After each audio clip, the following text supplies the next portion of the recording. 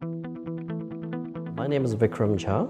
I'm the owner of this accounting practice. I set it up about just over a two-year period. UCOL were the first one to approach us for an internship request, and we gladly accepted. The UCOL intern that we have, Laxmi, she focuses on the end of the year accounting compliance. My name is Laxmi Basnet, and I'm studying Bachelor in Applied Management at UCOL.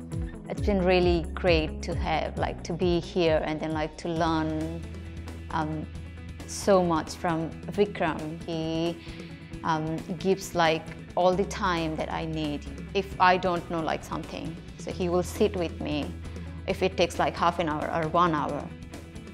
The guiding principle for me is it is meant to kind of give back to the accounting industry. So I've learned a lot, grown my career within the industry.